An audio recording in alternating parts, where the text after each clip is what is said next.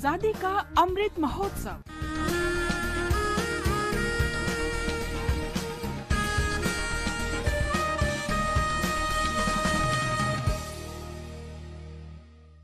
Azadi ka Safar with AIR News, Birth of a Nation. India's glorious freedom struggle is one of the greatest struggles the modern world has ever witnessed.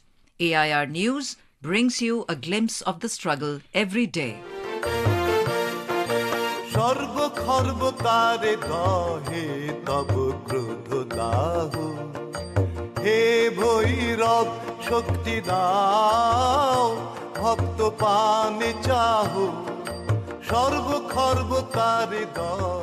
Today we bring you the story of a hero from Bengal. It was on this day in 1929 this great son of India, Jatindra Nath Das, made the supreme sacrifice for the freedom of the country at a young age of 25 years.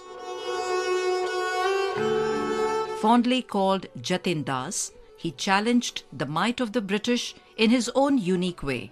Jatin Das was born on 27th October 1904 at Calcutta. The devoted freedom fighter joined the Anushilan Samiti in Bengal at a young age. Later on, he teamed up with Bhagat Singh and his comrades in the Hindustan Socialist Republic Association. Jatin Das also participated in the non-cooperation movement when he was 17 years old. He was a brilliant student but chose to dedicate his life to the freedom movement. The revolutionary freedom fighter could not see his jailed countrymen subjected to deplorable conditions by the British. Determined to seek better treatment of the Indian prisoners, he went on to a 63-day-long hunger strike in Lahore jail, which ultimately cost his own life. His sacrifice had the desired impact in terms of the jail authorities agreeing to improve conditions for political prisoners. He was arrested by the British on June 14, 1929, in connection with the Lahore conspiracy case, which relates to the killing of the British police officer John Saunders by the revolutionaries. Jatin Das suffered numerous hardships during his hunger strike. He was brutally beaten up, and efforts to force-feed him damaged his lungs. After his death, his body was taken to Bengal. In Calcutta, Subhash Chandra Bose received his coffin at the Howrah railway station. Over 7 lakh people attended Jatin Das's funeral procession in the city. Subhash Chandra Bose called him the young Dadichi of the nation, the ancient Indian sage who also sacrificed his life for noble cause. It was on this day in 1948 the Operation Polo was launched by the Indian Army to integrate the Hyderabad state into the territory of India. By 1948, most of the princely states had acceded to India, but the state of Hyderabad had chosen to join neither Pakistan nor India. The then Indian Home Minister, Sardar Vallabhbhai Patel, requested the Nizam to join India, but he refused. The Nizam initially approached the British government with the proposal to designate Hyderabad as a constitutional monarchy within the Commonwealth of Nations. The proposal was rejected by the last Viceroy of India, Lord Louis Mountbatten.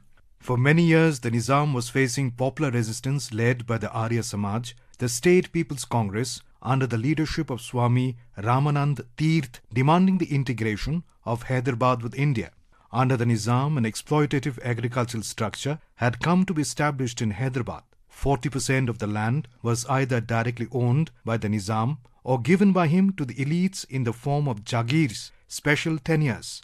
By the 1940, a movement of resistance was taking shape among the peasants against the Nizam and his policies, and it reached its zenith by 1946.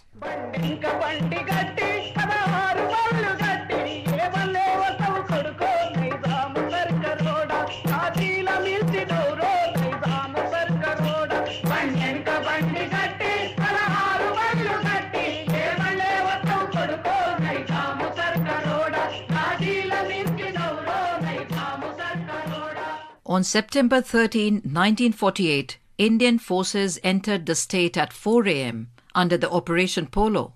At 5 p.m. on 17 September 1948, the Nizam announced a ceasefire. Subsequently, he signed an instrument of accession, joining India.